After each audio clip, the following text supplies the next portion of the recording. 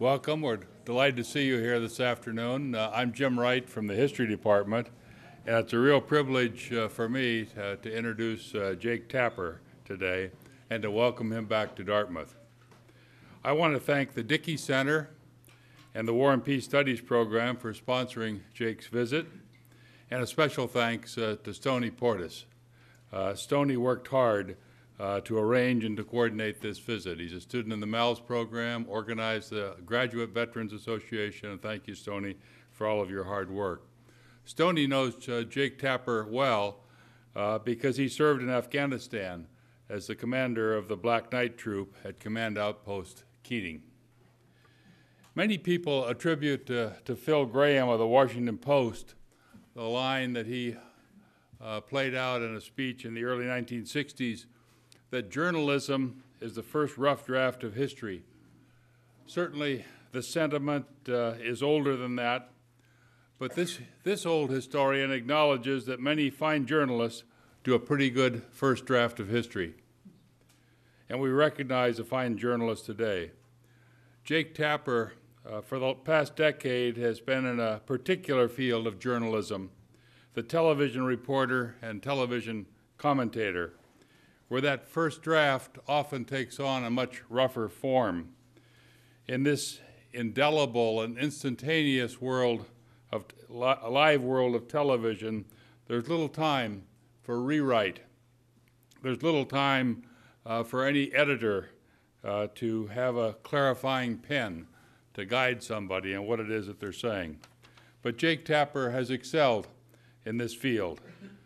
But Jake has not lost his sense of narrative, of the cadence of language and the nuance of words. And of course now, in the world of television, extended by the nuance of a raised eyebrow or an incredulous frown or of the wry turn of a smile. I've enjoyed watching Jake on ABC and now on CNN. He did a masterful job covering the Obama campaign in 2008, and then served as the White House correspondent for ABC Television News, beginning with the Obama administration. He's a good influence in a world that needs badly good reporting. He understands so well the visual world of television as only a former cartoonist could. And he appreciates succinctness and brevity as only a former online journalist at Salon.com could appreciate these things. He's not forgotten how to tell a story in good, literate English, but he also knows in this medium of television that too much telling can intrude on a story that is trying to tell itself. Most importantly, he brings to his journalism the capacity of a good and a learned mind.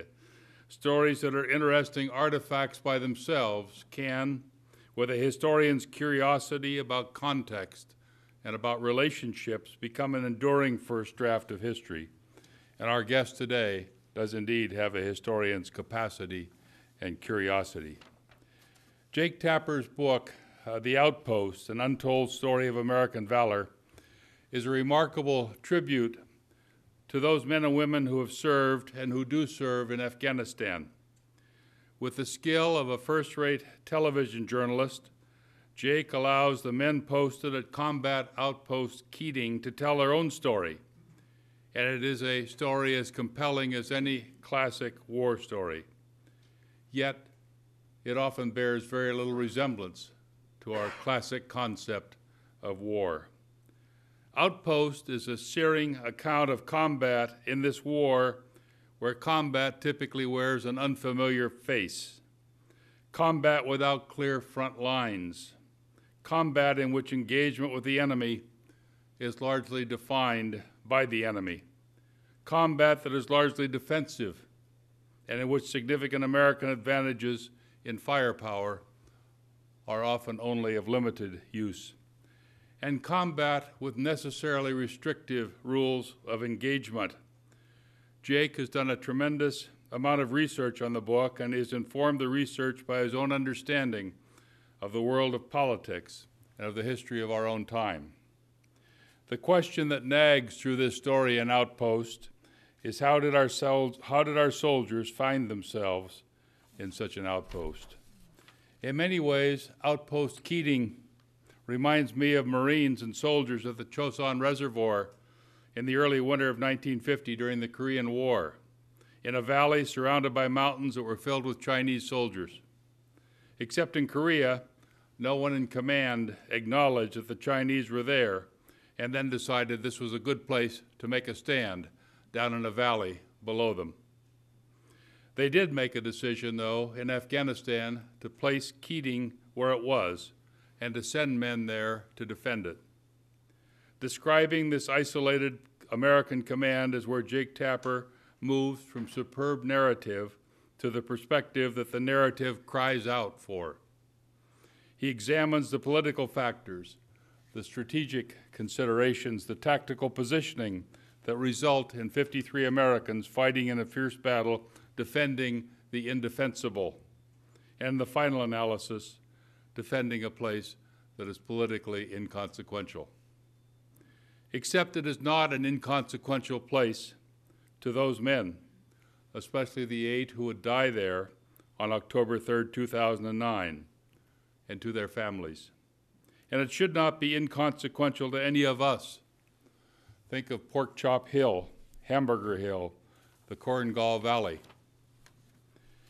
10 days ago, Jake hosted a CNN special on Clint Romesha. Romesha was there on that October day and received the Medal of Honor from President Obama last week for his remarkable courage under fire. In this television account, Jake Tapper let Staff Sergeant Romesha tell the story. Jake stayed out of the way, but he nudged and he moved at every step, masterfully. I've known Jake Tapper for 25 years. He was a student in my U.S. history class in the spring term of 1988. He was a very good student in my history class. In fact, my wife Susan was his class dean, and she too remembers Jake Tapper fondly. I have 2 of his Static Cling comic strips from the Daily D in that spring when he used me as a faculty character in the cartoon. He was surprised and very briefly speechless when I noted this to him in class. Jake is only very briefly speechless, I can assure you. I guess he thought I wouldn't have followed the strip or made that connection. But I have had the pleasure of an old teacher following his career over the past 22 years and reading his exceptional first draft of history. It is a personal treat for me to introduce Jake Tapper and to welcome him back to Dartmouth. Glad to have you here, Jake. Thank you. That's so nice. Thank you so much. Good seeing you.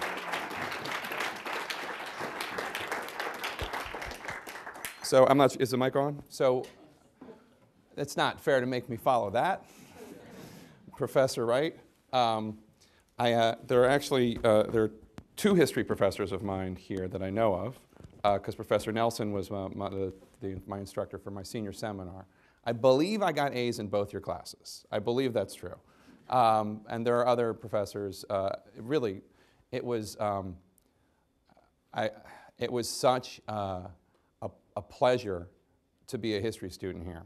The professors Wright, Nelson, and Mary Kelly, and Lagomorsino, and Shoemaker, they were just wonderful. Leo Spitzer, wonderful professors, and I hope that it's at least a bit evident that I was following your example when I wrote this book, trying to make sure that the sentences were clear and cogent, and the endnotes and the footnotes explanatory. So if anybody wanted to check to make sure how it was exactly that I knew something that I was stating, the evidence was all there for a historian to analyze and accept.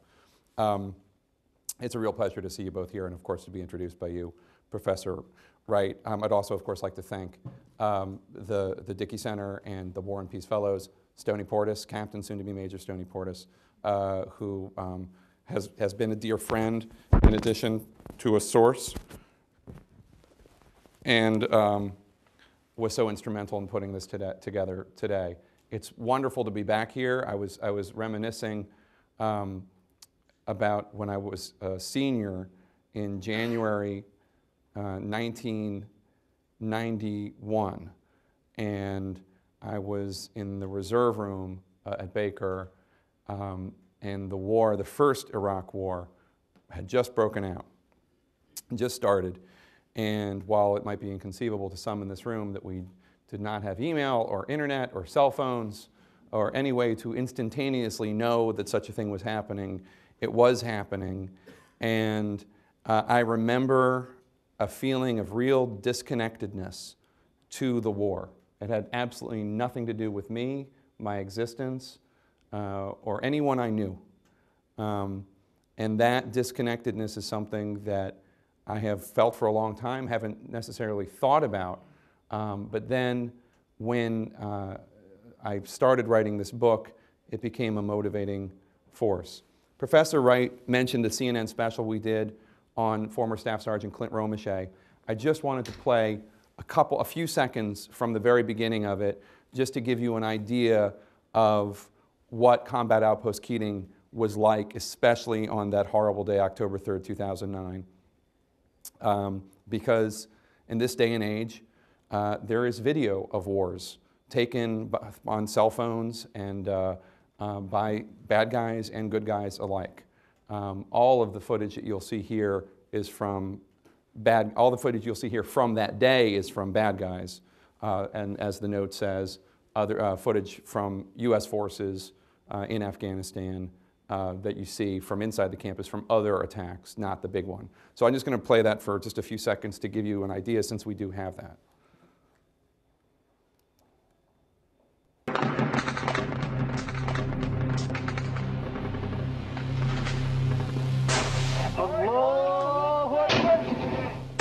October 3rd, 2009.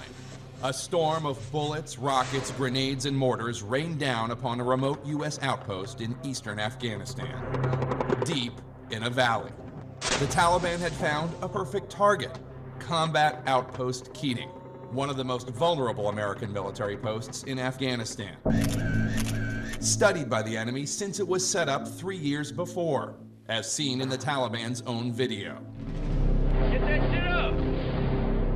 Time and again since the post was created in 2006, its defenses were tested by the Taliban. See the muzzle flashes? But on that October morning in 2009, the enemy staged its fiercest attack yet.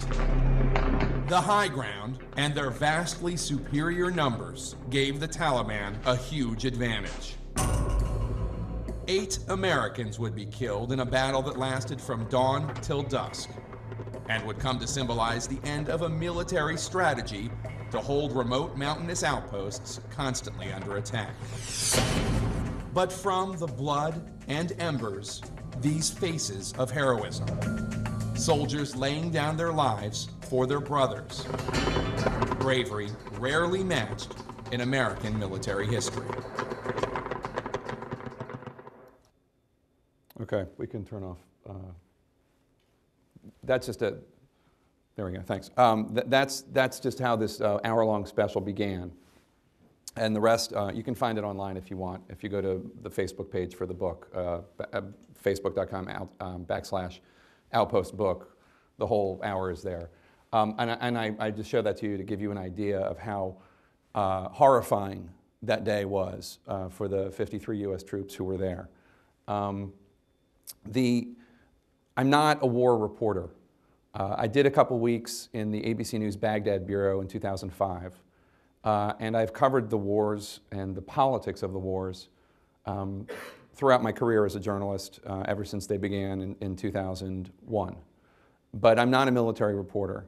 There are many excellent military reporters who embed with troops or who go over there frequently. My former colleague at ABC News, Martha Raddatz, makes frequent trips to Afghanistan. I'm not one, so I'm an unlikely person to have written this book. It started for me in October 2009 in the context of a war that I was covering from the north lawn of the White House. The debates that were going on between the Pentagon and President Obama. General McChrystal was pushing for a surge. He wanted more troops. Documents were leaked. The election in Afghanistan, fraught with corruption, had just taken place. So it was a part of my beat, but it was not a topic that I was familiar with in the way I would come to be familiar with it. My son Jack was born on October 2nd, 2009. In the haze of the hospital recovery room with my wife and my daughter, I caught a news report in the small television there at Sibley Memorial Hospital in DC and saw something like that, a much more cursory explanation of what had happened at Combat Outpost Keating, but an explanation nonetheless. Up to 400 Taliban, all of whom had the high ground, facing off against just over 50 US troops in an outpost at the bottom of a valley, at the bottom of 3 steep mountains, just 14 miles from the Pakistan border. And I can't explain the moment. And those people who are my age or older might have a greater understanding of this than I would have at age 18, 19, 20. But when moments that change your life happen, you rarely realize it at the time. It's in retrospect that you realize, that's the moment I fell out of love with her, or, oh, that really turned me off of that career, or this became a topic that just so fascinated me it would change my life. There was something about the moment of holding my son and hearing about 8 other sons taken from this earth. A moment that made me realize how disconnected I was from these wars being fought by officials whom we all elected and sent them into battle.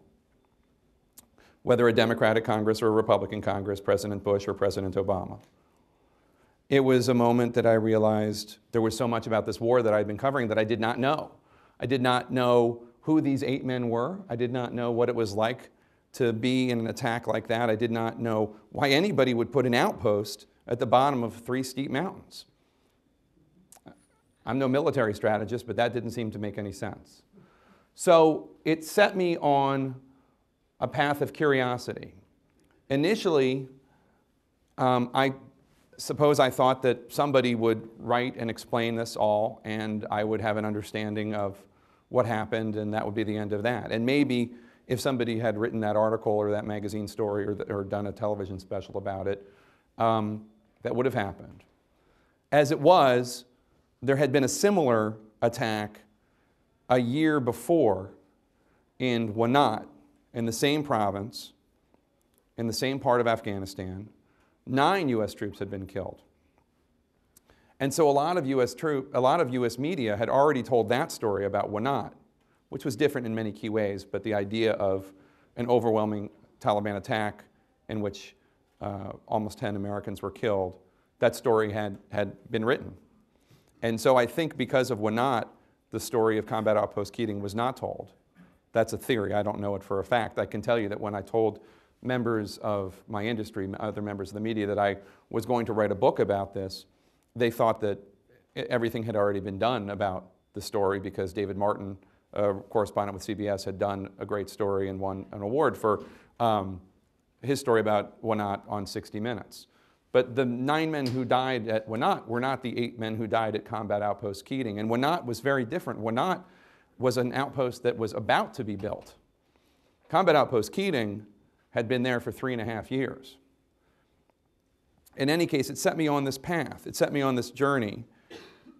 And it's why I became a journalist, is that there were stories I wanted to read and nobody was writing them. And so I ultimately started writing freelance stories and then became a full-time journalist.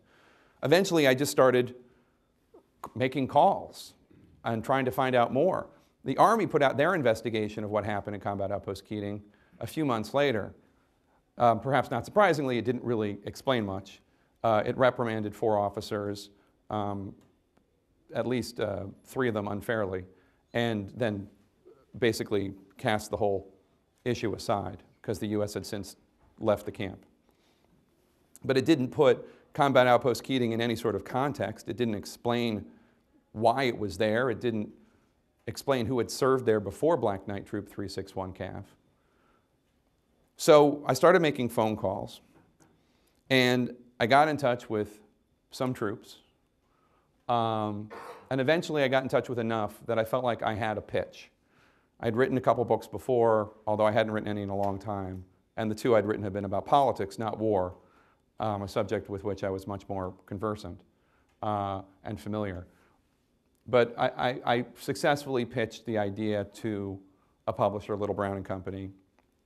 They bought the pitch, and I started working on the book.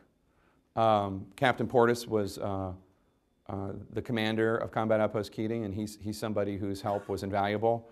But the truth is, there were dozens and dozens and dozens of troops that I spoke with whose information was invaluable, and if I'd included everything that everybody remembered and detailed every single person who I spoke with, the book would have been 6,000 pages instead of 600. As I was writing the book, I got a phone call, or an email rather, from a young intelligence officer named Ross Burkoff, Captain Ross Burkoff. He'd served at Combat Outpost Keating in 2006. And he insisted that I meet him for lunch. So I met him for lunch. And Ross wanted me to know why they set the outpost up, where they did. He wanted me to know the history of the outpost. He wanted me to know about the troops who died on their way to setting up the outpost, about Ben Keating, whom the camp became named after, whom the camp was named after. First Lieutenant Ben Keating from Maine. And he convinced me to make this, have the story at least include some mention of those with whom he'd served who either paid the ultimate price or still carry the scars, whether they're visible or not. Then I heard from a young guy, Lieutenant Dave Roller, who served with the squadron that was at Combat Outpost Keating the next year in 2007. He wanted me to know about the people with whom he'd served, and Captain Tom Bostic, who was his commander, who was killed there, and Private Chris Pfeiffer, who was killed there, and Staff Sergeant Ryan Fritchie, who was killed there. And he also wanted me to know, and his commander, Lieutenant Colonel Kalinda, wanted me to know about the successes that they'd had at Combat Outpost Keating. That whatever the camp had become in 2009, in 2007, it was different. And then guys from the squadron after that, 6-4 Cav, reached out to me. Pretty soon I had a much bigger book on my hands than I had originally set out to write. I think it became a better book. I hope it became a better book because it helped me understand the war in Afghanistan in a big way by looking at it in a small way, by understanding just this one small outpost and what counterinsurgency is. And for those of you who don't know what counterinsurgency is, it's the military strategy that was introduced in Iraq and Afghanistan by which the US military would attempt to win over locals by connecting them to their government, giving them money for economic development projects, electricity, education, building schools, nation building, basically. And it was a strategy that was a key part of US military strategy until basically the last year or so when the strategy became train the Afghans and get the hell out, which is what it is now. By looking at the counterinsurgency strategy as a whole, and not just one slice of it, but how it worked from 2006 until 2009, what worked, what didn't, enabled me to understand the war better. It made me understand why it's so difficult, how it's so tough, why it's so impossible, what these Afghans are going through as they make difficult decisions, trying to decide whether or not to bond with the latest American who shows up versus the Taliban in his midst who has killed people in the village before for cooperating with the Americans. And along the way that as I was writing this book, I came to understand what I did not understand when I was a senior in the Reserve Corridor and I was completely disconnected from the first Gulf War. It made me not only understand who these people are who serve and why they serve, sometimes for noble reasons, sometimes because it is the only way out of a dead-end town or a drug problem. It made me understand what they go through as best as I can, and what their families experience. And it made me realize just how disconnected I was from everything having to do with the wars that had been waged for more than a decade. Even though I had reported on them, covered them, read about them, I was still somebody who didn't really understand what it is that we ask this 1 or 0.5% of the population to do for us. Even if you and I, whatever misgivings we may have about this war or that war, both Iraq and Afghanistan were wars that were fought after Congress overwhelmingly voted to go to war and the president sent in troops afterwards. These were wars done with the consent of the public. These were wars waged with the American people saying, yes, we want you to fight these wars. And then the American people and the American media, after it became a bummer to cover and upsetting to watch, slowly started changing the channel or turning the page or not buying that magazine. And the stories stopped appearing as much on TV. And I feel that the experience has made me a better journalist, and I hope it's made me a better person. And I feel a deep gratitude to the troops who cooperated with me and trusted me to write this book and to tell their story, because I know that many of them were very, very skeptical of me going into it, and I don't blame them. I don't like reporters either, or trust them. They get everything wrong. They have an agenda. Somehow I was able to convince Stoney and others that my agenda was to tell the story that was not being told, and that I wanted to do it accurately and fairly and with an eye towards honoring those people whose names we should know. We know the names. Most Americans can name more Kardashians than they can name Medal of Honor recipients, even though there have been 13 of them in these 2 wars. We know one of them, Clint Romachet, about this, who this special was about. Just a very unassuming, kind of kooky little guy from Northern California who's now a field safety specialist for an oil company in Minot, North Dakota, who is an ordinary guy who did extraordinary things. That was one of the decisions that I made when I was writing this book. I went through a few difficult decisions.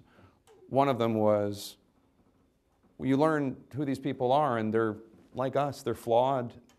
They have messy personal lives in some cases, and they're insubordinate in others, and they fight with other guys. Some of them, for fun, were waterboarding each other. Stoney has no comment on that. Each other, that's right, on each other. Not on Afghans, on each other. They wanted to see who could last the longest. I've seen the videos of Stoney. There's no alleged about it. Zach Hoppus lasted the longest, 8 seconds. And that was a difficult decision. How many of their flaws should I reveal? Well, you can write a book about people who go to war and they're all saints, but no one's going to believe it. And so I wrote about who these guys are. In some cases, that was distressing for people. But I think for the reader, it made the experience more real. The other and much more difficult decision I faced when writing the book was how graphic to be about the violence. This was difficult because even though I had covered wars, I didn't really know how bad the violence was. I mean, I knew it, but I didn't know what it meant. I knew that people lost limbs or people were burned, but my father was he's right here, he's a 61. He was an activist against the Vietnam War, and he was with a group called Physicians Against the Vietnam War, something like that, close enough.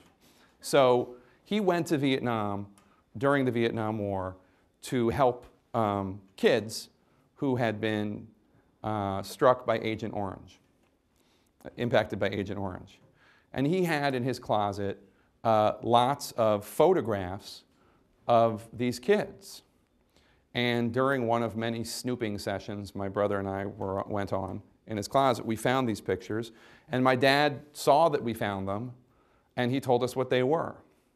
I saw more horrors of war that day in my dad's closet at age 10 than I have seen in any media coverage of, any American media coverage of the wars in Afghanistan or Iraq. We don't explain what's going on. We don't explain what the effect of a rocket-propelled grenade on a human body is. And look, I understand it. You don't want people to change the channel. You don't want people to turn the page. But it seems unacceptable to me that there is that level of sustained censoring going on. It seems like that makes it easier for us to ask these people to do these things for us because we don't even know what we're asking them to do. So I went back and forth with a number of journalist friends and troops with whom I was talking on a regular basis about how detailed to be about the violence. And ultimately I decided I would be pretty detailed. Not gratuitously so, and I certainly would withhold some details, but I needed to explain exactly what happens and how people die. And that was a difficult decision, but I think one that, and one that I know that both Stoney and my father think I could have held back a little bit more, but one that I think was important for somebody like me to understand. So that was the experience I've had in writing the book, and it was an eye-opening experience, one that has been, I'm really happy that the book has been as successful as it's been, and I'm really happy, most importantly, that it's been received as warmly as it has been by those who serve, by the men and women who have been at Combat Outpost Keating and their families, and it's become a real honor to become I'm not a member of the community, but to become somebody who is in touch and friends with this community, and to help wherever I can help, and to make all these new friends. It's changed me, and I hope it will be part of my new show. I'm going to bestow you guys with a new microphone at some point, if that's okay. Get a Tapper endowment. And hopefully with my new show I'll be able to talk about the war a little bit more, because it's not only depressing stories, and I think this is where the American media gets so much wrong. It's not only depressing stories, and it's not only stories about RPGs. It is inspiring stories. It is stories about what troops will do for each other, and successes that they do have on occasion in Iraq or Afghanistan. People that they have saved. Today is the 6th anniversary of the death of an Oklahoma National Guardsman whom I'm sure none of you have ever heard of unless you read my book, which Buddy Huey. He's an Oklahoma National Guardsman.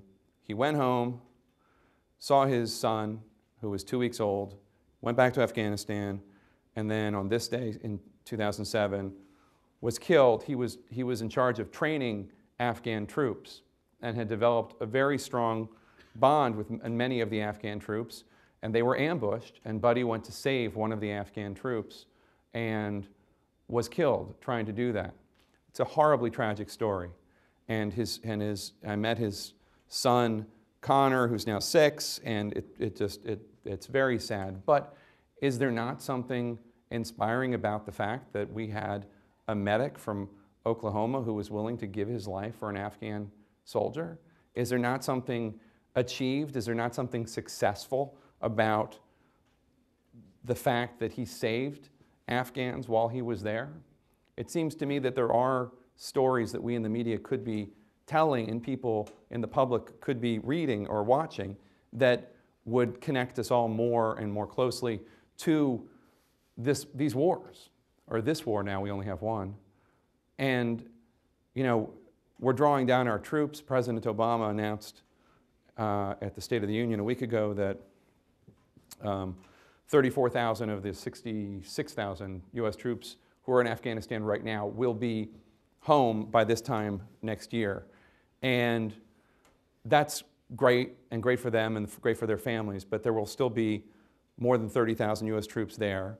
And even after the so-called war in Afghanistan is over in December 2014, we're still going to have troops there. We'll have special forces troops there. So the way that the Obama administration fudges it is by talking about how it'll be the end of combat missions in Afghanistan. But we'll still have troops there. We'll still have thousands of Americans in harm's way in Afghanistan. And even not including them, this war is never going to be over for a lot of people I know. Whether because they can't sleep at night, or they and their wives are now separated because they can't sleep at night or can't deal with their problems, or because of scars or legs that they're missing, or because they have horrible post-traumatic stress disorder, or because they lost a son or they lost a friend. For a lot of people, this war will never be over. And so this is not a commitment that I've tried to make with an end date. This will be going on for a bit. Sometimes I'm asked about President Obama and the fact that he doubled down and surged troops in Afghanistan, and what I think about his position on the wars now. And the truth is, I think that the President Obama of 2013 would never have surged the troops like he did in 2009. I think that he feels more confident in his worldview, which I think is one that's less inclined to use U.S. military force and more inclined to try to use sanctions or diplomacy, or basically just let whatever's happening happen without risking Americans' lives. And I think you see evidence of that not only with what's going on in Syria, but also, or not going on in Syria, but also with his selection of John Kerry and Chuck Hagel to be the Secretaries of State and Defense, respectively. Two men who have 5 Purple Hearts between them, and Chuck Hagel, former Sergeant Hagel, still has shrapnel in his chest. But whatever you think of them and their war service, and I'm sure we all support it and salute it, they are without question to the left, if I can use a simplistic term, to the left of their predecessors, Leon Panetta or Bob Gates, and Secretary of State Hillary Clinton. I think these are two men who know what combat is and are thus less inclined to use it, even though you could make the case that both voted for the wars in Iraq and Afghanistan, and so it's not it doesn't hold true for every combat choice before them. But I think that's where President Obama's coming from. In any case, that was my experience writing The Outpost, and it's been a wonderful experience going around the country and speaking to people about the book, about my experiences. Ben Keating's parents, Ben is the young lieutenant from Shapley, Maine, who the camp was named after, and he's in the first part of the book. Some people told me that they were surprised. Well, I'll let you know that he dies because the camp's named after him, so you'll figure that out for yourself. But he dies in the book, but it has come as a surprise to some readers because I explain what he's thinking and what he's feeling, and the only reason I was able to do that is because Ben's parents, Ken and Beth, were, especially Ken, were so eager to have the world know about Ben, that he existed, that he was their special son, that he trusted me and he shared with me letters and emails and conversations that Ben and he had had together.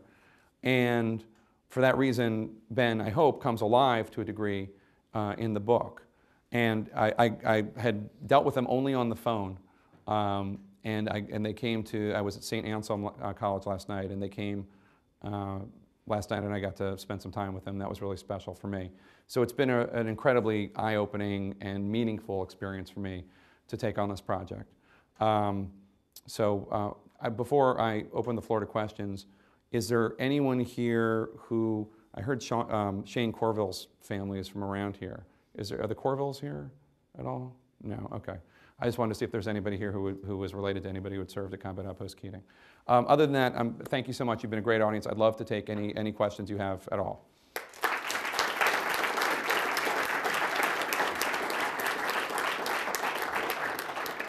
Is that Professor Pease? Are you Professor Pease? One of my great regrets is that I didn't take a class from you. I'm serious. I had a bunch of friends who took classes with you. And Rossius. Anyway, yes, sir. Stoney. Sir Stoney Portis. I know. I keep telling you, if you call me sir again, I'm going to throw a shoe at you. Thanks for that little shout out to Professor Pease, because he's my faculty advisor, and no, sir, I did not put him up to that. Jake, within the first couple of terms of my experience here at Dartmouth, I took a class with Professor McKee, and she introduced to me Edward Said's Orientalism. And it gave me an entire new language to articulate a potential perspective that I may have unknowingly had about my experiences in Iraq or in Afghanistan or anywhere. And what it gave me was a different perspective on the interviews that you and I had, because I had that lesson well after you'd already gotten the book off the ground. And so what I'm wondering is there a new Orientalist logic that you have witnessed while interviewing these soldiers? And do you, as an author as well as a reporter, feel any contention between portraying their perspectives and opinions with a level of accuracy versus challenging where we are as a country and our perspectives on what it means to have a homeland security state or national security concerns in the Middle East? I have to confess, I'm not hugely familiar with Edward Said's views on Orientalism. Is it basically just a question of ethnocentrism? Is that the idea? Okay. It was a concern when writing the book because I interviewed some Afghans, including 2 insurgents, but did not, the book is told from the point of view of the soldiers. I had a lot of people looking at the book. One of the big lessons that I learned from the last book I wrote, which was written quickly because the recount had just happened and they wanted to get the books on the shelves in a couple months. And this one I had more time to really have people go through it and vet it and copy edit it and make sure that it was as accurate as possible. And while many troops were helping me with making sure that the details were right and the facts were right and the military jargon was understandable, I also had a couple people who were experts on Nuristan, the province in which this book takes place. Nuristan, for those who are not familiar with it but might be familiar with Rudyard Kipling, Nuristan is the province in which The Man Who Would Be King takes place. It is, it has been referred to, that area has been referred to as the Afghanistan of Afghanistan, cut off from the rest of Afghanistan. The Nuristanis are their own separate and distinct ethnic group. Not a big fan of outsiders, whether Afghans or Russians, Soviets, I should say. The Nuristan was the last province to convert to Islam, which they did only at the end of the 19th century, and the first province to take up arms against the Soviets. Literally, there were hollowed out shells of Soviet personnel carriers outside Combat Outpost Keating, which must have been very heartening to you when you saw them upon your arrival. But in any case, there was a State Department official named David Katz and a linguist named Richard Strand who had lived for decades in Nuristan.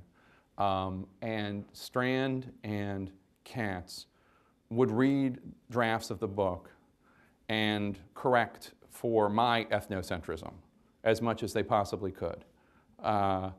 And that was incredibly helpful because, you know, the perspectives I was getting from Special Forces troops weren't always necessarily ones that had been informed by Edward Said.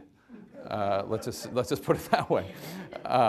So that was definitely an issue, and I'm sure it was not corrected to the satisfaction of everyone, but it was one that I greatly appreciated. Even though Strand is a tough editor, I mean not Strand, I'm sorry, Katz is a tough editor. It was very much appreciated because, of course, I bring the perspective of somebody who wants to tell the stories of the U.S. troops, and a great book could be written by,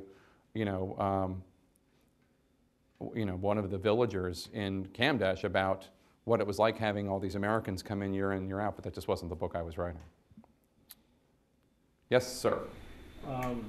Considering how it's gone, and you've been over there, what do you think it's going to look like after 2014, and do you think it has been worth it being over so many years? That's a tough question. I've now been over there a couple times. I was over there once with President Obama, very briefly on a Thanksgiving trip in 2010, and I was there again more seriously just because of the work was, I wasn't on the ground for just a few hours surrounded by Secret Service. It was a producer and I were embedded with a medevac unit at Bagram, and we were also embedded with a group at Forward Operating Base Keating. I can't really illustrate it except to say that, so this is this map that I'm very proud of. I did not do it, but that map I'm very proud of, which explains the area that the book takes place in. Combat Outpost Keating is here. This is as far as I got. And so then a thumb is 5 miles. So this is as far as I got, but everything here had been shut down. And I was embedded with the infantry unit there for some time in October, November 2011. What do I think is going to happen, and is it worth it?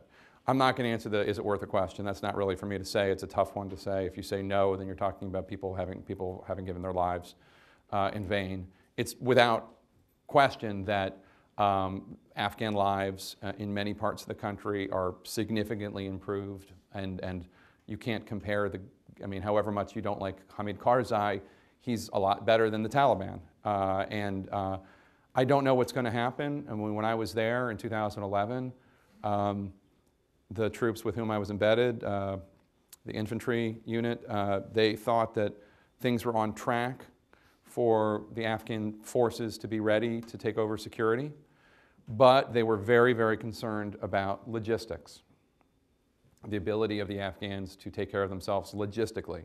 And that's a big deal.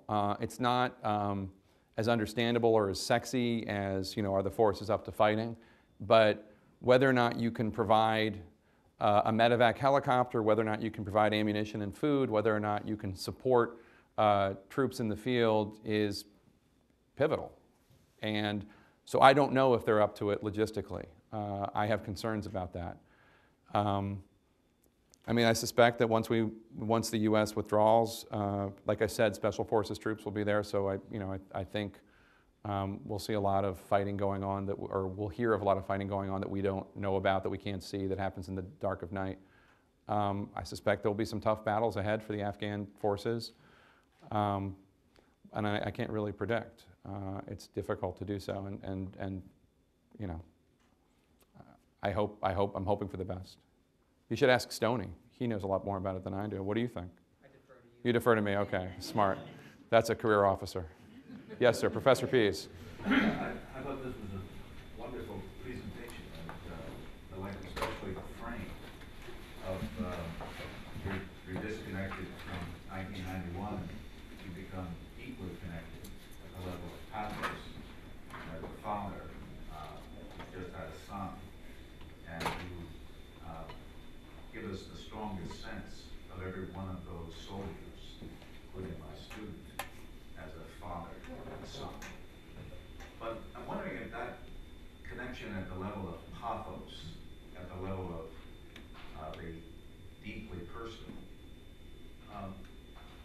might sustain a disconnection with the larger geopolitical questions, and whether they are equivalent value. That is, does the disconnection at the level of the question of values that I can't address, get in a sense sustained by the deep connection at the level everyday lives of these soldiers who borne the burden of the larger question are both questions of value. Does the connection at the level of the personal also solicit the larger question? I think so. Or does it sustain the disconnection at the level of the geopolitical value? I think it's a great question. I generally, the focus of the book, it is, if I have described the book in purely the personal terms, then I have done a disservice to the book, and I don't think that's what the book does. There is, you know, I'll be speaking at West Point in a week, and I'll probably speak about the book differently. I generally, to an audience that is not consist of a full bunch of military members of the military, I tend to talk about it in my personal relationship to the story and how sharing those stories has become of power to me, because I think that is what a lot of people who haven't served will get out of it, is an appreciation for how difficult this work is. But it comes in the context, and I think Professor Wright, as my former history professor, would agree, it comes in a historical context of decisions being made, geopolitical decisions. I do not weigh in on whether or not we should have fought a war in Afghanistan. That's not for me to do. The book starts in 2006, not September 10th, 2001. But it is without question that political, geopolitical, strategic decisions made by President Bush and Secretary Rumsfeld, that you see how their decisions end up affecting people on the ground. You see how difficult counterinsurgency as a strategy is. The man who helped set up these small outposts in Afghanistan, in eastern Afghanistan in 2006, then Colonel, now General McNicholson, he says he knows it takes at least 14 years for counterinsurgency to be successful. And yet in 2006 he's setting up these outposts. Does that mean he thinks that we're going to be there until 2020? I don't know. I doubt it. But he's doing what he can do with the number of, especially the limited resources. That's really a theme in the book that comes in time and time again. What does it mean if we don't have enough helicopters in Afghanistan? Well, it means they put an outpost next to the road because that's the only way to resupply the outpost. And if in eastern Afghanistan, if you're going to put an outpost next to the road, you're putting an outpost in the bottom of 3 steep mountains. So I would love to know what you think after you read it, if you have time.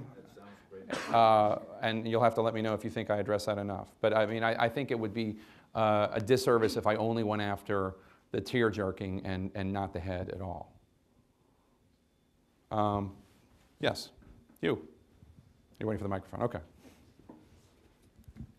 First of all, thank you for your book.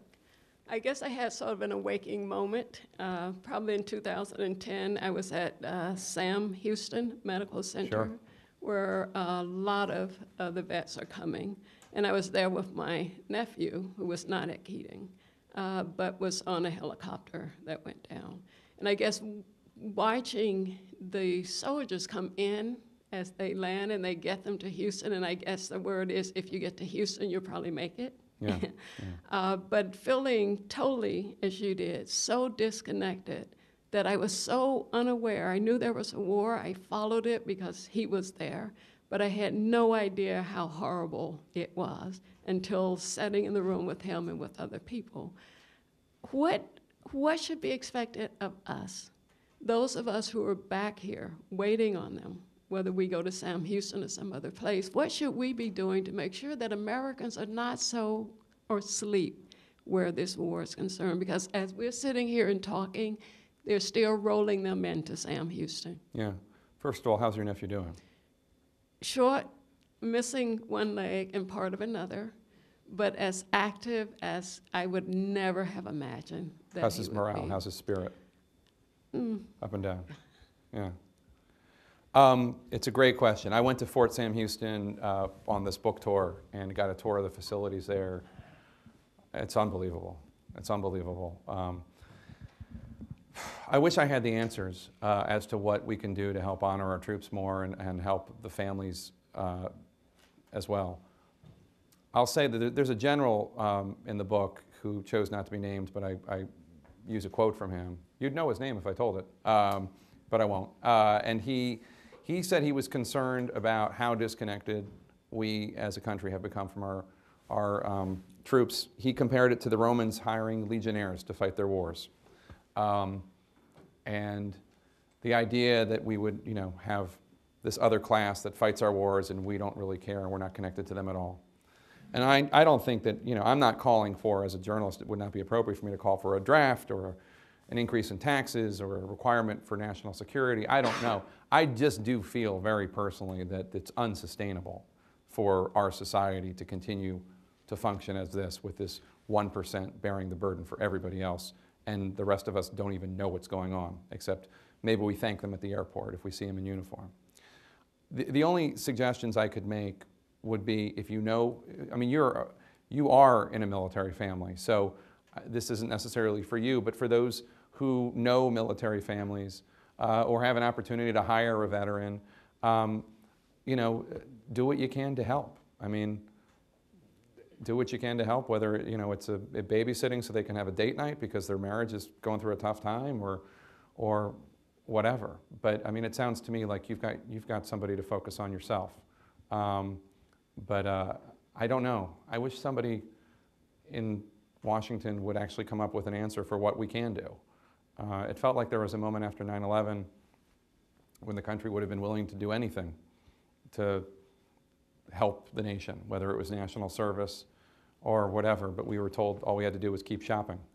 I do wish that President Bush or President Obama would rise to the occasion of Michelle Obama and the second lady, Dr. Jill Biden, have a program for military families.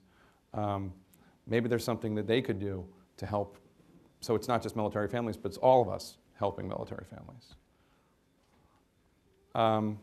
Yes, sir. I'll get to everybody, so. Yes, sir. To what extent do you think the end of the draft contributed to the ignorance of the general American public ignorance? I think it's pivotal. I think the end of the draft has been pivotal to the certain classes being able to just, not just certain classes, but towards the American public at large being willing to separate. We have an all-volunteer army, and I think that enables everybody to not really pay attention if you're not part of that group. Well, I'm glad I could satisfy you. There was a, yes, you. Christine, thank you for coming, sir, to speak with us. Sure. Okay, thank you, because you're taping it. Just so you know, just for the record, Stoney, her calling me sir, that hurts more. It probably hurts Stoney more that I'll outrank him in 2 weeks, too. Just so you know. What'd you say? It'll probably hurt Stoney more that I'll outrank him in 2 weeks. But we're friends. Is that true? It's true. Okay. Yeah. But thank you for coming, and I think that we're all here because we agree that storytelling and education broadens perspective. With that, you mentioned that before this experience, you were a politically driven journalist. Has this experience changed you into a direction where you're inspired to tell more stories, to tell military-specific stories, and where do you see your career going after this experience? Well, thankfully, CNN offered me my own show, and so I'll be anchoring a show on CNN, and one of the producers that I just hired, who's been at CNN for a while, said, hey, CNN used to have a show called This Week in War. It was later folded into a different show, and it kind of just disappeared. And I said, let's bring it back. Not as a show, but as a segment on my show. So at least every week we're doing something, whether it's a story from the home front or a story from Afghanistan or a story from Yemen or wherever we're fighting our wars with our robot friends. I think that it's important that we keep focus on all of these stories.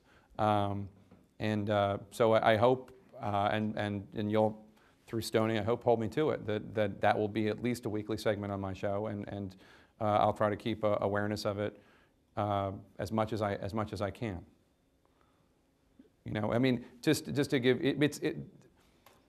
when I went to, I started at CNN the day after the inauguration, and that was a Tuesday, and so that Friday I was in Minot, North Dakota to interview Clint Romeshay, and I found CNN to be an unbelievably willing partner in telling his story.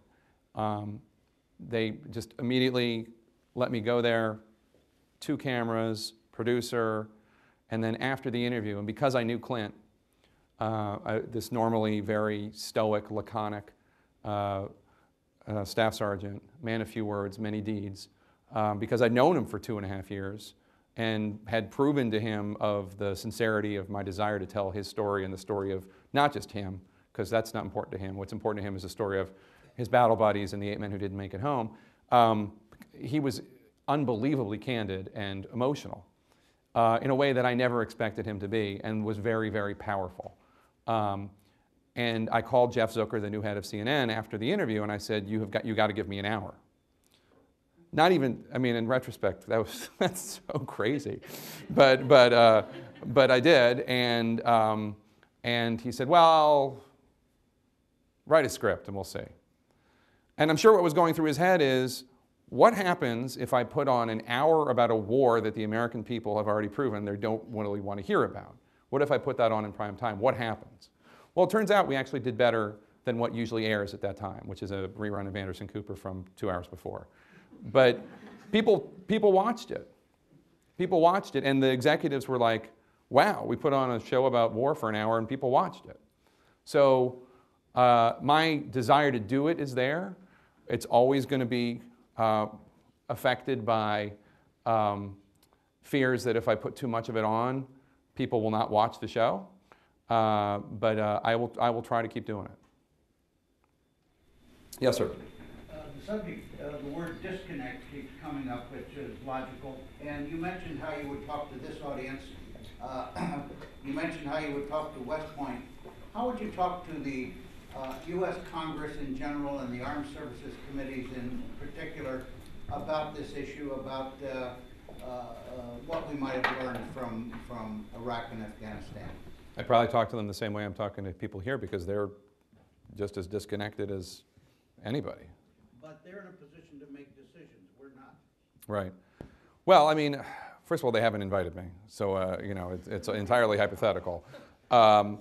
Although I know some of them have read the book, which was very nice and flattering to hear, just randomly, that Marco Rubio read the book and others. And I think that I think what comes across is how difficult the job is, and that if anything, if that's all a member of Congress or gets out of the book, that, you know, this isn't fun and games. These are people's lives. These are real people. And you can't just like send them into a small village at the bottom of 3 steep mountains and expect good things to happen overnight if you're not giving them everything they need.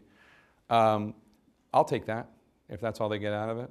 If there's just an incremental less flippancy about how quickly we talk about sending troops into anywhere, which is not to say we shouldn't use our incredibly strong military, but just that there be that much more consideration and that much less glibness about how easily we do it. That would make me very happy, although I have no expectations that will happen.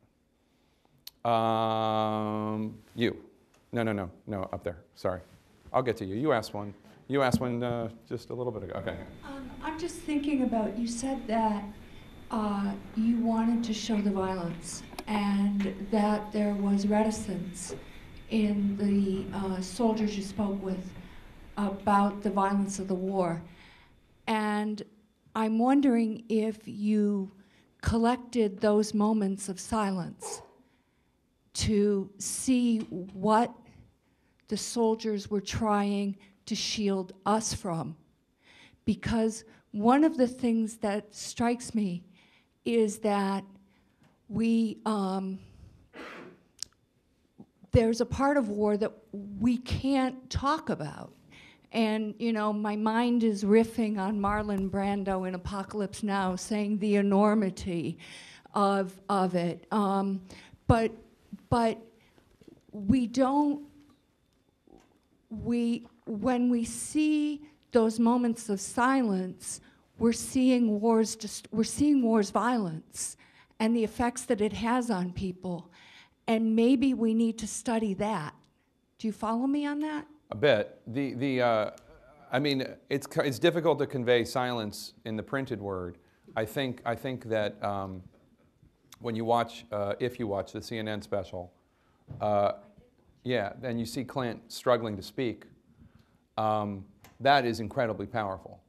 To me, his silence speaks more than his words could have, as he struggles to talk about why it's important to him to recover the bodies of his friends after they've been killed, why that's so important to him, a concept that probably a lot of us, it might seem foreign to. He's gone, you know, not that you should be callous, but what's the importance of risking your life to recover a dead body? And Clint's telling and his explaining and his silence, the non-words, I think explains a lot. But it's difficult to do in a book. I hear what you're saying, and you know, some of the most meaningful moments I've had in the last few years are talking to troops and officers much braver than I, and as they break down and they cry and they tell me their stories, and it's more powerful than I could convey in a book what, you know, that experience is like. So all I can do is tell the stories. I'll take a few more. Yes, you in the way back. Thank you for coming. This is a great discussion. It's reminding me of when I was still in active duty, an officer professional development, when Mark Bowden came and gave us a conversation about Black Hawk Down. He had just written it. We had some personal experiences. It actually significantly changed the way the U.S. engaged in some peace operations, and then the movie came out. What do you see coming from this book 5 years from now? Oh God, I don't know. That's a great book, and Mark's a great guy. I had the honor to meet him a few months ago. I don't know. I can't say. You mean, is it going to be made into a movie or a documentary? Or I don't know. Is that what you're? But do you see it impacting upon the counterinsurgency doctrine, if you will? And in some ways, he influenced doctrine by his book. Yeah. And brought a thoughtful discourse into the conversation on peace operations. And I'm just wondering if you think the same thing will arise. No, it's kind of presumptuous to assume that my book will have an effect on policy. I don't know. I mean, I know that, you know, people are studying Combat Outpost Keating at Leavenworth and other places already. I don't know if they're studying Cop Keating in terms of counterinsurgency, or if they're studying it in terms of, you know, where not to put an outpost. But I think that it's tough for me to say. You know, I don't know how much those in policy are. I mean, I know that the Pentagon isn't against the book. They haven't like waged a campaign to discredit it or anything like that. But I don't know how much they're embracing it. You know, the book is not intended to be an indictment of counterinsurgency. It's intended to be an illustration of just how incredibly tough it is and why it's so tough in real terms. You know, the new counterinsurgency manual came out just as Cop Keating was being set up, 2006, written by our friends General Petraeus and General, was it Mattis?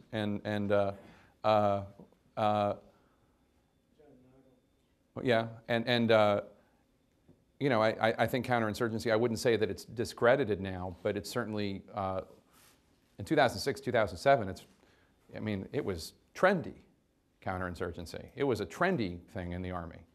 A woman from a female lieutenant from a provincial reconstruction team was the guest of First Lady Laura Bush in either 06 or 07, sitting in the First Lady's box during State of the Union. That's how trendy it was. Provincial reconstruction teams are the teams sent into villages and hamlets to do the economic development. They were diplomats and army and civil engineers, and they were scattered throughout Afghanistan and Iraq. Or I guess not Iraq, they were called something else in Iraq. But in any case, I don't know. And I don't know if anybody will make a movie. It's tough to get movies made about Iraq and Afghanistan. They don't do that well. Zero Dark 30 did well, but we all know that one has a happy ending. And you know, I was told this when the book came out, even though it was on the bestseller list, that, you know, somebody in Hollywood told me, these movies don't do well. Even The Hurt Locker didn't do well. It won the Academy Award for Best Picture, but it didn't do well. So, let me take a few more. Yes, ma'am, in the way back. Sorry, I'll get to you. I'll get to everybody. And if I don't get you here, I'll get you outside.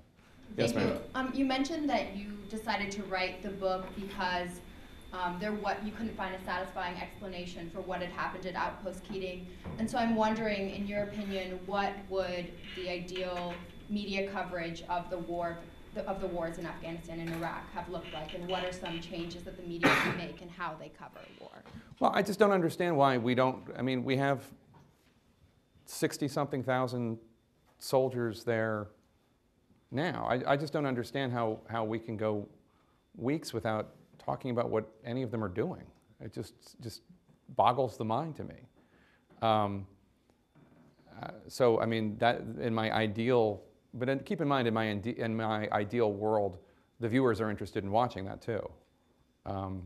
So that's, you're asking, you know, doesn't really resemble the world that we live in. I mean, I guess in terms of the coverage of Combat Outpost Keating, I would have known the names of the 8 men killed, and I would have known how they died. I mean, what was amazing to me when researching this book is all 8 of them, every single one of them died in an act of selflessness. Every single one of them died running out into fire to save a friend, to return fire into the hills, to deliver ammunition. Every single one of them did that. And while I know their names now, probably very few people know their names. Even people in the military probably don't know their names. And like I said, I mean, Kim, Chloe, how many Kardashians can you name? That's all I got, Kim and Chloe. Who else? Oh, Kris Jenner, right, the mom. I'm sorry I brought it up. Okay. Yes, you. You and then you behind. Right. So your work, your book has probably been relevant comparisons to Tim Hetherington, to Restrepo. I was curious if you ever met him, if you'd ever worked with him before Libya. No. So Sebastian Junger wrote the book War, and along with Tim Hetherington, the amazing photojournalist who was killed in Libya, they did Restrepo. Completely, I mean, similar theme, but very different. They, first of all, were very bravely embedded with those troops, I think 132, in the Korangal Valley, which was in the next province over. And they were there for up to a year in and out. I'm sorry? Oh, anyway, they were embedded up to a year. And so that was not my experience. I was not embedded with the troops of Cap Keating. I mostly wrote the book in Washington, D.C. at home, and meeting with people in Colorado and Georgia or whatever. And it's very different. I mean, their book is much more visceral. It's about being there. It's about what it's like. And my book is a broader context. I love Restrepo and I love war, so I'm certainly not. I just think they're very different. I think my book tells a little bit more about the backstories of some of the people in the book, so they're just different.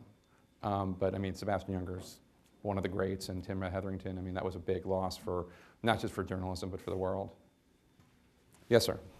I just got your book yesterday, and Thanks. very much enjoyed. I believe I saw you at St. Anselm College. Yes. Exactly. So you made the point about there's a need for more resources during war. And obviously I haven't gotten to the end of your book, but what I'm curious about in following up with people when they've returned to the United States, could you reflect a little bit on our current ability to supply adequate resources for people transitioning out of war and into civilian life? Well, that's a big question. I mean, we don't do enough as a society, and the government, is trying to do more, but struggling with it. And Professor Wright, President Wright, I'm sorry, I know you back in the day, could talk more about the GI Bill, the new GI Bill that others have tried to successfully create for troops. I mean, the biggest concern I have in terms of the resources here at home that we need to deploy has to do with the mental health component, obviously in addition to the education and employment problems that exist. But PTSD is very real. There was a great article in the Wall Street Journal over the weekend about a Marine who was dealing with, I'm going to forget the word again, it was a moral injury is what they called it, moral injury, which was he had survived and he had a combination of survivor's guilt It was a whole bunch of other emotional problems that were separate and distinct from post-traumatic stress disorder. The VA system is, you know, there are a lot of great people. My mom used to be a psychiatric nurse at the Veterans Administration Hospital, so I don't begrudge anybody. It's a lot of work for very little pay, but it's not adequate right now to what is going to be a mental health crisis in this country. If you have 2 million veterans, and conservative estimates are that 20% of them, so 400,000 of them, have post-traumatic stress disorder or some related injury, not even including traumatic brain injury or others, and I think that is a way low estimate, personally. You just have to ask, are they ready? Are we ready for that? Are we ready for that 400,000 people with post-traumatic stress disorder to be out there and dealing with what they're dealing? And that's not going to happen in a vacuum. They're going to have families around them and friends, and, you know, unfortunately some horrible things are going to happen. Yes, ma'am.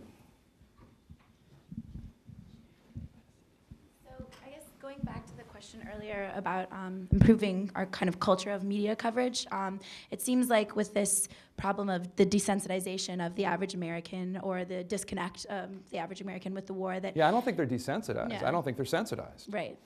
So if the question might be the increasing media coverage, but potentially a problem is, you know, that doesn't give, if we're getting numbers and that sort of thing, and that's not giving us an accurate picture or kind of providing that connection. And you mentioned the possibility of these human interest stories that maybe have more of a positive aspect than they're getting. Do you think that that's something culture-wise that could change the way we report on war? And if so, what can we do to make that kind of the norm, or more of the norm? I just think, I mean, it doesn't have to be good news stories, because obviously not all war stories are good news, and I'm not saying we need to like only do good news stories from war. I certainly don't think that.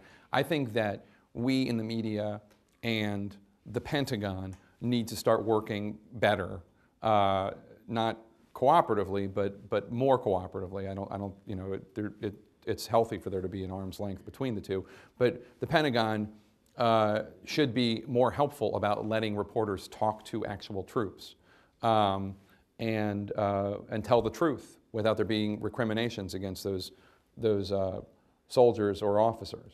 And in doing so, they're government employees. I mean, we should be allowed to talk to them, and they should be able to tell us what's really going on. And that will help people connect with what's going on in a much better way than a bar graph saying 10,000 with an arrow, you know, headed towards Afghanistan. That doesn't say anything to anybody except a number. But I don't know what the public can do for it. I mean, just write in if you see coverage that you like, you know. But I don't. This is really a.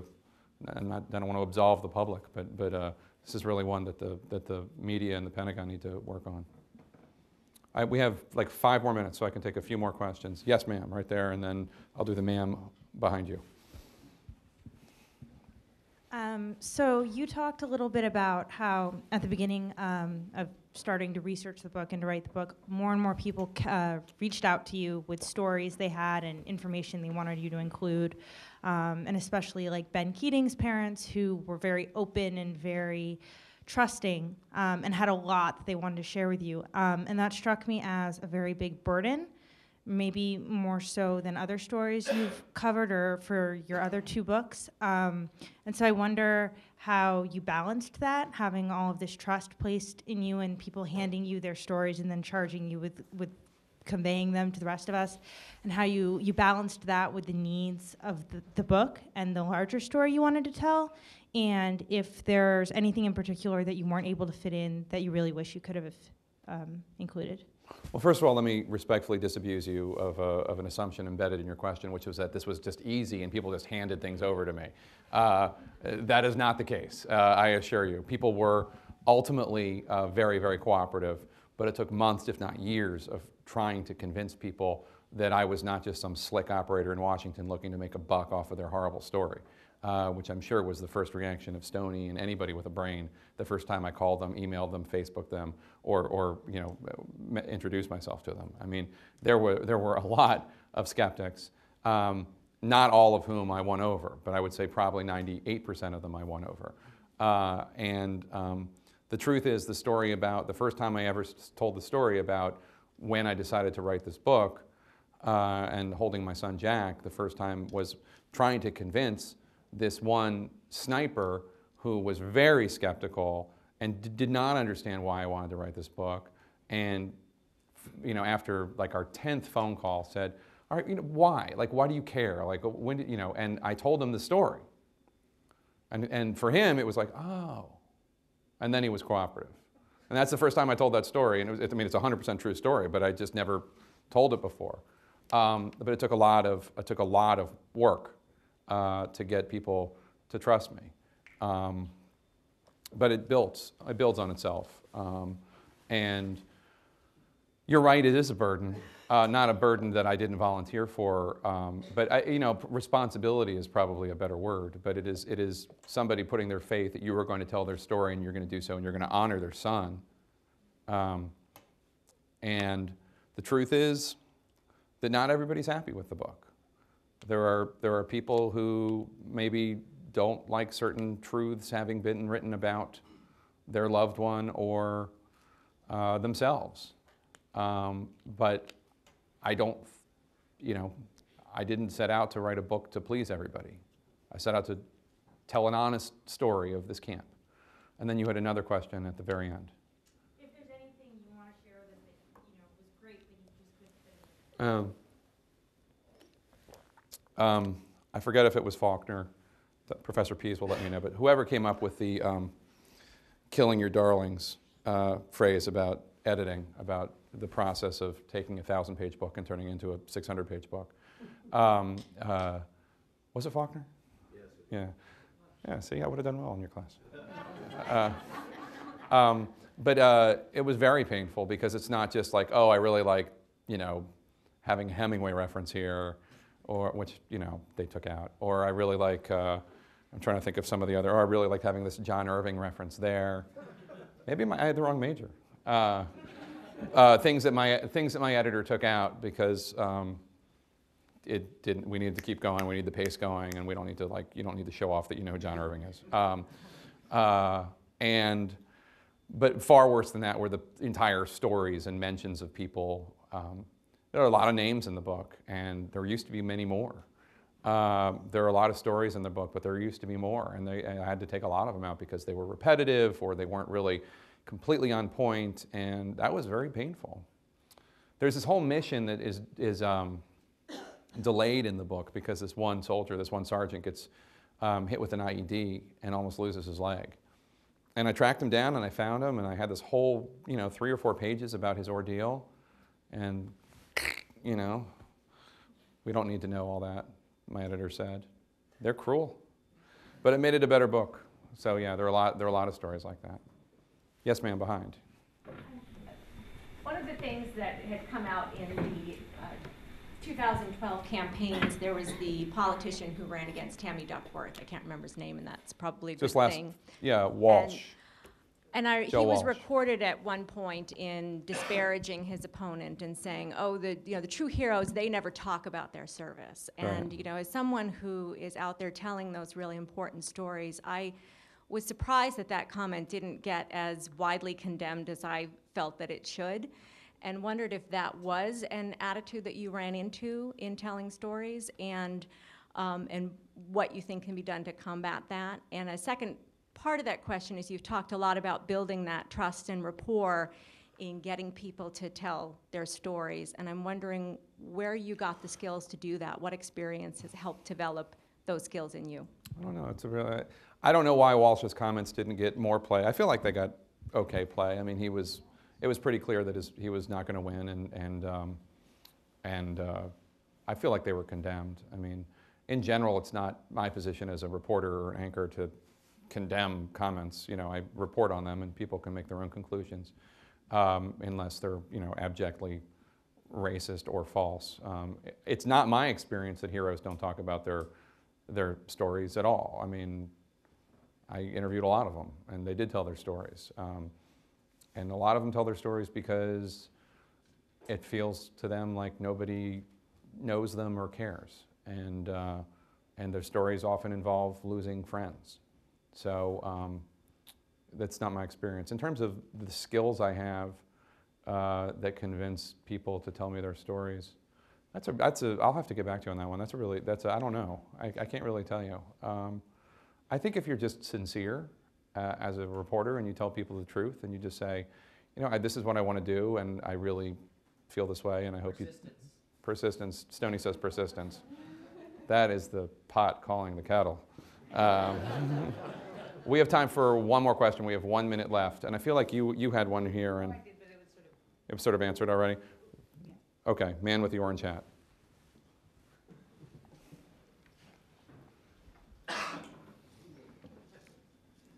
Thanks for answering this question, Mr. Tapper. Again, old. Again, I'm an old man. Excuse me. But something that I think struck me, and I'm sure most other people here who didn't grow up in a military family, is that sense of disconnect that you talked about. And for me, as someone who will soon be serving in the military, the first person I ever met in the military was my recruiter. And I think going through this journey the last couple of years and getting to meet people, really wonderful, impressive people like Stoney and Christina and many others who have served as mentors, been really generous in giving of their time, it's made me all the more impressed and honored to someday be serving with them. It seems like most people who do have that kind of contact, personal contact with members of the military, really do move beyond the stereotype and get to know them as people who tend to be really impressive. And so I wonder, to me, I think with the draft or national service not really being part of the political conversation, it seems like building those sort of personal connections is the only way to help bridge that divide and close that disconnect. And so I wonder, in your personal experience, did you ever think that maybe you wish you'd served in the military, or would you encourage your son to serve in the military? Wow. First of all, thank you for your service, your pending service. I haven't done anything. I know, but thank you for your pending service. I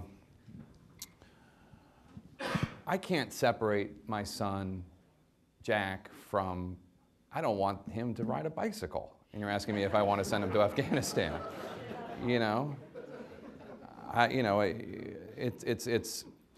If my son wanted to go into the Army, or my daughter wanted to go into the Army, or the Navy, or the Air Force, or the Marines, or the Coast Guard, I would respect it, but just purely out of a desire for nothing to ever happen to them, I probably would try to talk them out of it. But I would respect it. In terms of, I've thought a lot about, while writing this project, would I have served? And, I feel like, first of all, the Army would have just made me a public information officer or something like that. So it's not like I would have ever done anything like, there would be no medals of honor in my future, unless they give one for, turns of phrase. But I think that it's still hard for me to separate myself from the disconnect. And part of that also, I think, and this might be tougher for people who are a few decades younger than me, is growing up in the shadow of the Vietnam War and what that war represented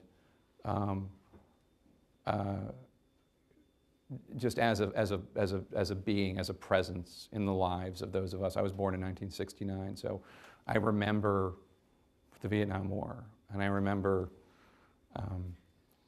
war is not healthy for children and other living things posters, and I remember just the idea that war is bad. Not that soldiers are bad, but that war is bad, and I was steered very much away from it. And it's just it's very difficult for me to put me, for me to put myself in the shoes of a troop.